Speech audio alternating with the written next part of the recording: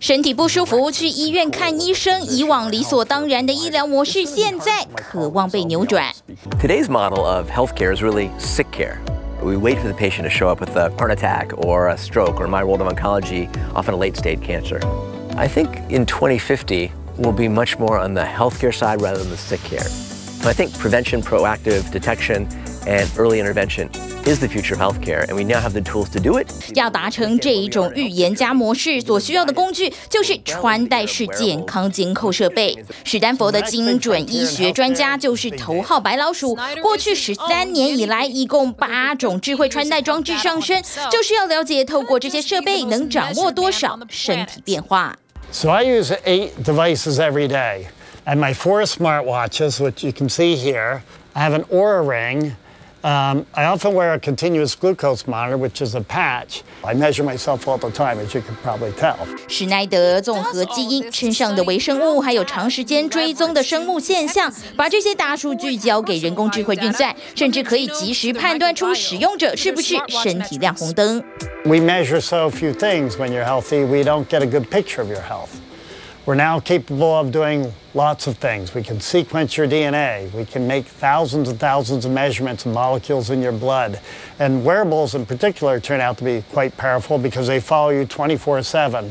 So we put these on our group of 109 people and almost right away discovered that you could tell when people are getting ill.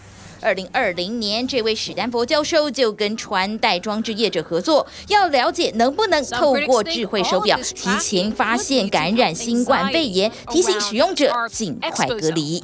Basically, this is resting heart rate. You can see it moves along normally. On this day, they were diagnosed with COVID. On this day in red, they had symptoms, but you can see their heart rate jumped up 9.5 days prior to symptom onset. And overall, it works 80% of the time. We can also tell people's hemoglobin A1C, which is associated with diabetes, all from a smartwatch using this machine learning AI capabilities. So we think these are going to be powerful for making all kinds of different measurements.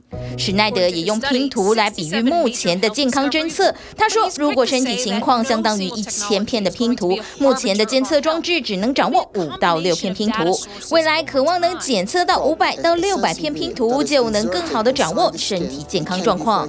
对未来的医疗能带来革命性的发展，而且不只是人体本身的改变，就连人体随着环境的变化也能跟着掌握。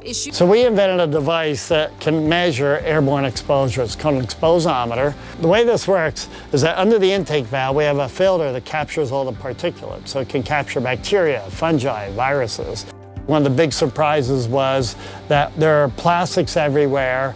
There are pesticides everywhere. We don't really know what chemicals are doing to us. So by being able to measure them, we hope to be able to make those kinds of correlations with health. 目前得靠各种的穿戴装置获得不同的数据，运算出现在的状况。未来就能靠一个简单的仪器来获得各种数字，甚至可以精准预测可能出现的疾病。医疗人员也能及时提供建议，做出调整，不但减少医疗成本，还能延长人类寿命。TVBS 新闻综合报道。